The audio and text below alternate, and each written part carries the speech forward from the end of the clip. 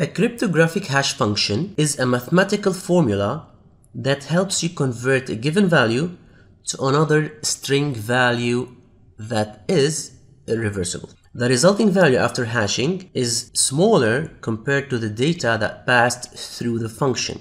Often these strings have fixed length. As you can see here on the screen, the input varies from fox to the red fox jumps over the blue dog. We are using the same cryptographic hash function, and the resulting hash or message digest is of the same length. Even if we change one character, like between this input here, the red fox jumps over the blue dog, and between this input here where we remove the V, the resulting value is a totally different hash. So in other words, hashes are fingerprints of some data, and it's about random looking characters that uniquely identify the data in question.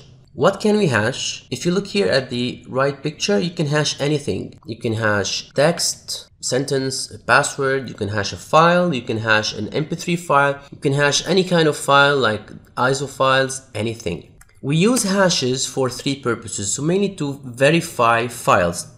So software creators often take a file download and run it through a hash function, and then they on their official site the hash and the file to download. So in order for you to verify that you've downloaded the right file, it hasn't been compromised or infected with malware, you just download the file and generate its hash and compare the hashes that are found on the website and the hashes that you generate, and if these match, then you have downloaded the right file. Let's take a simple example here. If you open PowerShell and let's go here to the root C.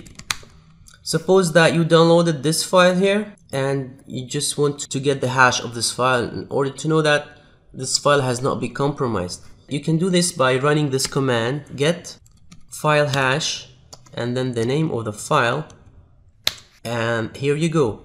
You will get this hash. Now you just have to compare it with the hash found on the website that you've downloaded the file from, and if there is a match, then this is the original file. The other purpose is for password storage. So there are two ways passwords are typically stored on a computer website. The first is in plain text, and if a crook steals a plain text database of passwords, they will be able to see the passwords in clear text, and this is so wrong. So the best way to store passwords is to hash them first. When you first create a password on a secure system, it hashes the password before storing it. So it does not store your actual password in the database. It stores the hash of the password and forgets what you actually typed. The next time you type in your password, it hashes what you typed in and compare the hash that it generated with the hash that is stored in the database, and if there is a match, you will be granted an access. This is so valuable because if the hashes or if the hash database is stolen, it cannot be read by the bad guys, supposedly. Instead of seeing a list of passwords, they will see a list of hashes that can be useless. The third type of usage is database searching. So hashing can speed up the process of searching through a database. Say that we're storing a long list of names in a table, and we need to find if a certain name is in that list. Well, the computer can do a search for the name, of course, but that might be a long process because it has to match a large string of characters. So we can significantly shorten that time by creating a hash for every name on the list, and as long as the hash is shorter than the average name length, then the search will be faster and easier. Here are the list of mostly used hashes. We have SHA-1, 256, 512, MD4, MD5, LM and NTLM. Each produce a different length of hashes and characters, and here are some of the examples. It's good to note that difference between encryption and hashing. Encryption is a two-way function. Data is encrypted with the purpose of being decrypted at a later time, and this is the only good way to store and move data in a secure fashion. Meanwhile, hashing is never meant to be reversed. It's a one-way thing.